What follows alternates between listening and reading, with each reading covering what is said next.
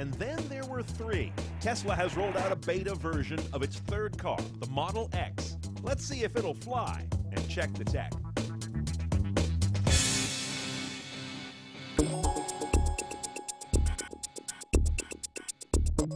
Of course, the first 2 things you notice about the Model X are, oh, it's an SUV, and oh my God, it's gonna fly away.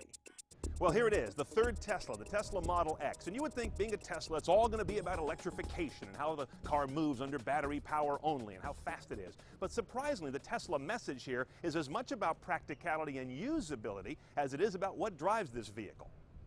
In fact, founder Elon Musk goes so far as to say this car will beat minivans, SUVs, and even the current 911, all at their own games.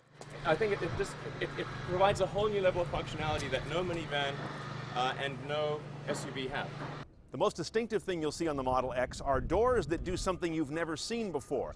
They lift like a gull wing door, but those have never been practical. These also articulate right about the belt line here and become what they call a falcon wing door. That gives you, according to Tesla, much more useful access to the second row with a child seat while also being able to use the third row at the same time. How many parents know what I'm talking about there? And of course, you can tell by the altitude of getting in here, this is a car that allows you to stand up on ingress.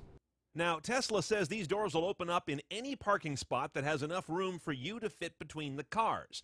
Well, maybe if you're a big fat guy. To my eye, they seem to need somewhat generous space.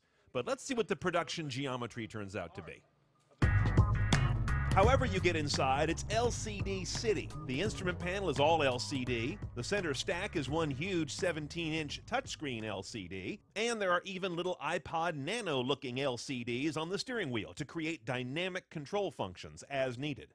Now this is interesting. It may or may not make it to production because of various technical as well as legal reasons, but it's a mirrorless car that has a rear-facing camera. This does the job of looking back, but instead of a mirror you look out at, it puts that image on a screen in the vehicle. We see this on a lot of concept cars. Tesla says it could be legally tough with certain vehicle regulations, but the reason they want to do it is not just tech gee whiz, but to save some 5% of energy consumption during highway cruising.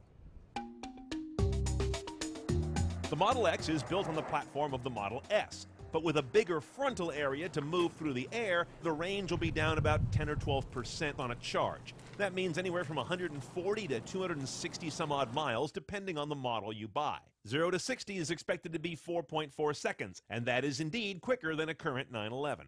Now, it's funny, Tesla talks about this car having the handling of a Porsche and also the performance of one, but also the front luggage capacity is rather similar. Up here, there's no motor because the motors on this car are very compact and the batteries are down in the belly of the vehicle. So you end up with not just that very spacious rear trunk, but also a very spacious front trunk. But it goes beyond practicality. Tesla points out this is sort of the ultimate crumple zone.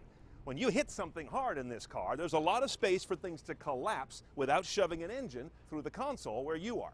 The Model X is coming to market in limited production end of 2013, full volume top of 2014. 2 big question marks. What will the appetite for EVs be by then? And will those doors really make it to production?